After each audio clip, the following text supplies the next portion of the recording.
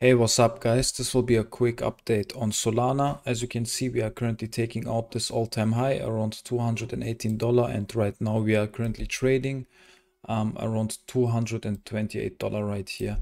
So it seems like we have definitely a confirmed breakout, because if you take a look at the 4-hour candles, guys, you can see that we had, of course, first of all, this breakout above it. Then in this 4-hour candle right here, couple hours ago, you can see that we fell down below this resistance right here, and in this liquidity zone right here, guys, you can see that a lot of buyers been stepping in at this area, and then we saw this huge squeeze to about $231. So what I would be looking out for right now in the immediate short term, if you take a look, you can see, guys, that we are already up about 16 to 17% in the 4-hour time frame in about 2 days right now. So I want definitely to wait until we will see maybe a retest of this previous huge resistance around $219, guys, from the past price action. I want to see a successful retest at this area before I would consider to make my next breakout long trade on Solana, because I think the opportunity was already right here to make a huge long trade around $220, and right now I would definitely not chase it, and I would wait until we will see a retest of this area right here around $219 again. And if we are able to hold it successfully and we are not breaking down below it, then I think you could definitely consider to make your next long trade from here with the target of about $245 to about $250, guys.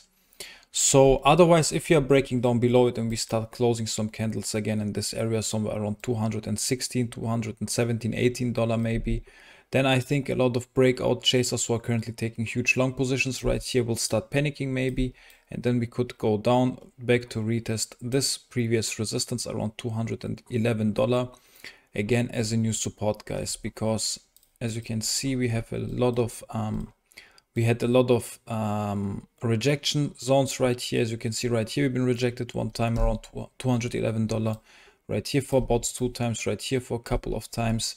And then since we broke out, we retested this area right here successfully at the 4-hour time frame.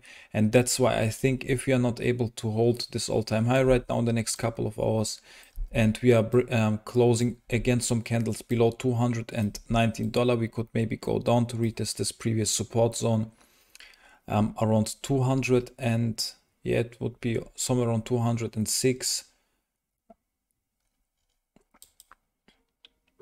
around $211, $212 again, guys.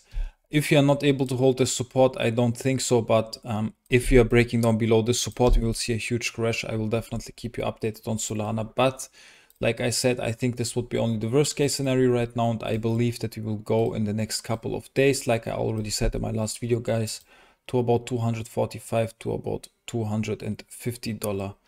And yeah, this is definitely my target for Solana for the next couple of days, and for the next 1 or 2 months, I think we will definitely reach price targets of about $300 to $350 for the long term, guys. I think this is definitely a very realistic target in my opinion.